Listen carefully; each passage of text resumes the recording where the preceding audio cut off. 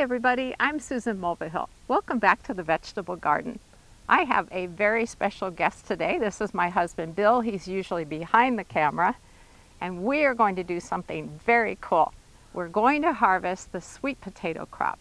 And the reason Bill's here is because this has been his project both this year and last year. Now, as you know, we live in Spokane, Washington, which is about 300 miles east of Seattle. We're in hardiness zone 5B. Most folks who live in zone 5B would never think of growing a sweet potato, and of course we love a challenge. So can you tell me how this all came about? Well, it wasn't really planned. We had that recipe for sweet potatoes casserole, and I was in the grocery store a year ago in the winter, and we were picking out organic sweet potatoes, and I just decided, you know, I should give that a try. So I picked up 2 extra ones that were kind of small and brought them home and put them in a short glass of water on the kitchen windowsill, and that window faces south so it gets winter sun. And Right. This was in about February, and waited to see what would happen. And it took a while, and then after a few weeks some roots started appearing and then some small leaves.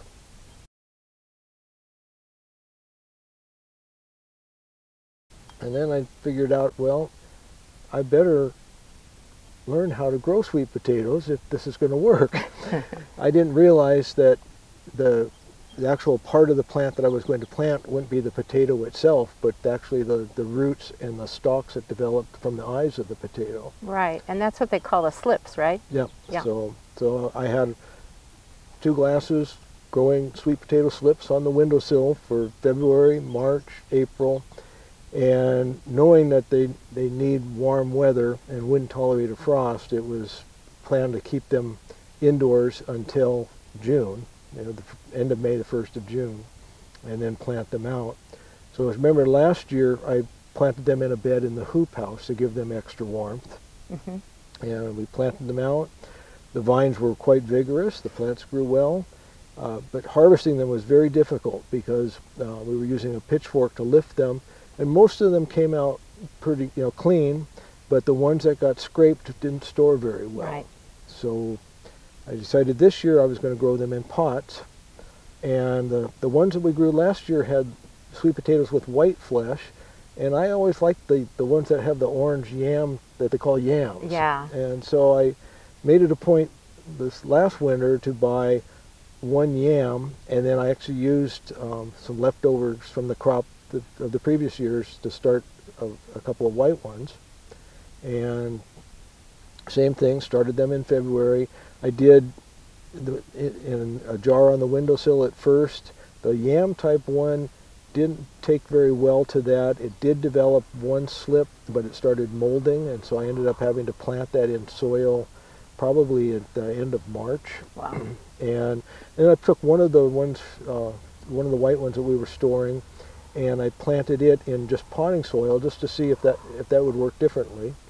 We got a lot of slips off the ones from the previous year, and just 1 really strong slip from the yam type one. And in June, we had 2 large plastic pots left over from some landscape trees from years ago that we use around here.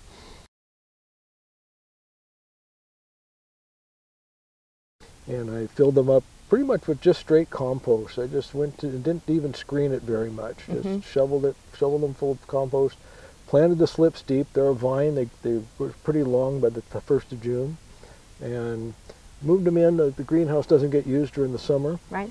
So I moved them into the greenhouse, and you can see them behind us. They sort of took over. Yep. So I'm really anxious to see what we're going to dump out of the pots today. I'm excited to see, because last time we got a lot of potatoes. Some of them were a little on the spindly side, and I realize with a container you're talking about a confined area. So yeah, I want to see what we're getting. And it's important to know that you should always harvest your sweet potatoes before they get frosted. With regular potatoes, you wait until after they get frosted. So I just wanted to clarify that difference. Well, what do you think? Shall we dive in? This is going to be a little more complicated than I thought. I'm going to need to clip some of these vines that have wrapped around the table, and I also have the drip tubing that I've used to water these pots all summer that needs to be removed before we can pull these out. It'll be just a few moments here while I get this cleared up, and then we'll pull things out.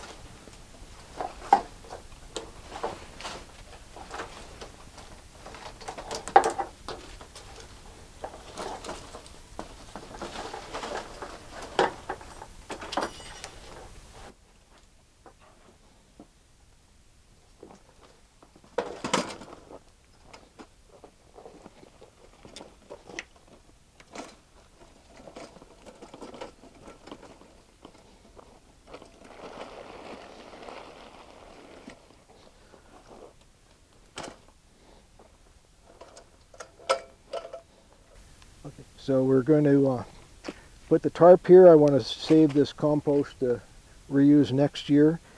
And let's just turn this over and see what we get. I hope there's something in here. Well, oops, I broke that one already. So there's a pretty good one.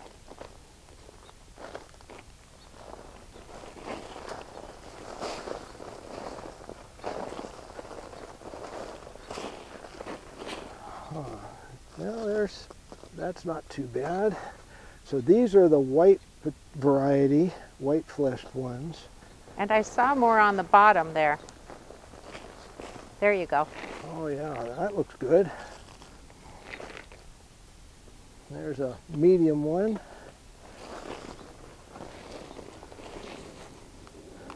And here's a little guy.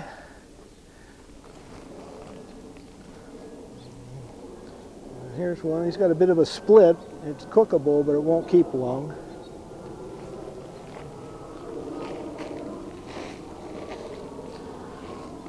And this lovely nightcrawler lived through the whole summer in the greenhouse. And this nice long one there. And another one.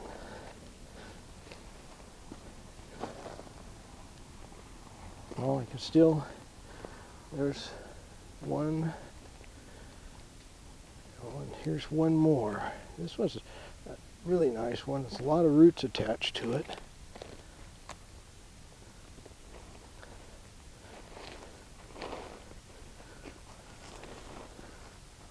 So that's pretty good. They're all reasonably good sized for cooking. So. Okay, I get to help with this one.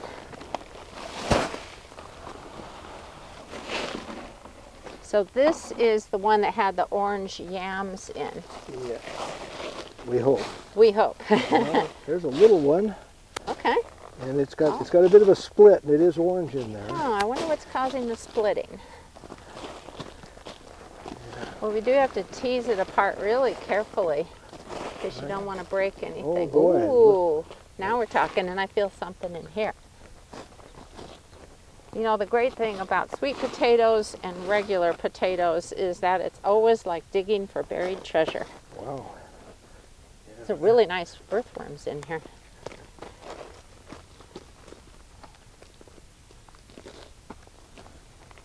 I think you got the big amount there. Oh, that's not fair. There's more in your half. Here's one. There's more in your half right there. Ooh, I feel another one. Ooh, there's another one. Ooh.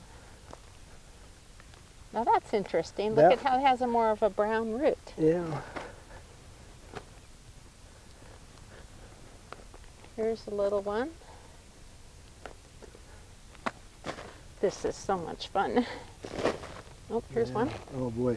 Look at where this end broke. Nice and orange. Yeah. Those are going to be great. Oh, look at these. Okay.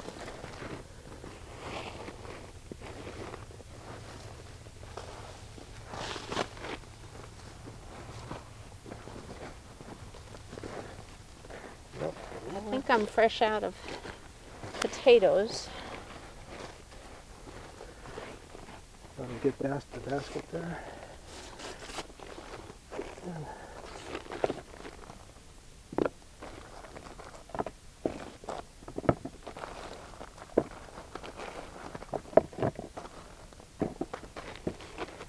That one and Okay, this. so there's the orange ones. And here's the white ones. And not a giant harvest, but it's more sweet potatoes than we would have had if we didn't grow them at all. Exactly. Those are going to be great. Okay, so I almost forgot about these. I was growing some grape tomatoes in pots outside of the greenhouse, and I had extra slips left over, and I couldn't resist just poking them in around the grape tomatoes. The vines weren't real vigorous, but I hope there's a few potatoes in here, so we'll find out.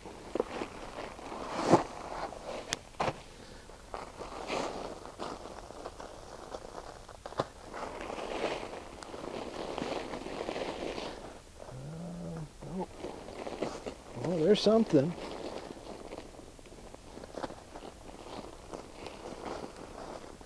Boy, those aren't too bad. There's a little guy.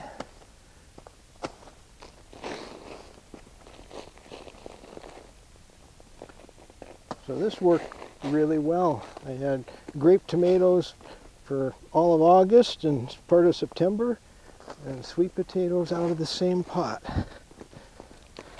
That looks like the tomato root ball here.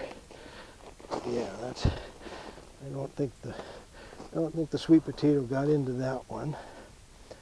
And let's see what this one does.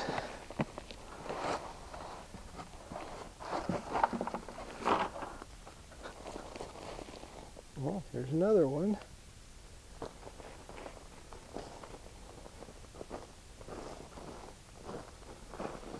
Oh my, look at that.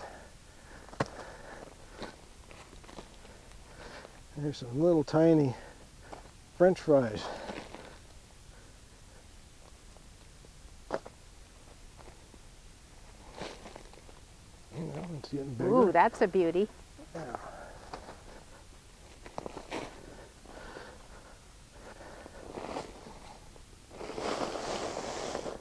That looks like the crop. Okay, well, what did you think about this year's harvest? Well, I was really hoping for more, like always. Yep. But actually, I'm pleased. Growing them in pots, they came out of without being damaged. Mm-hmm. That worked well. I did break a few. I think next year I will plant more slips in the pots, and maybe a few more pots to get a larger harvest.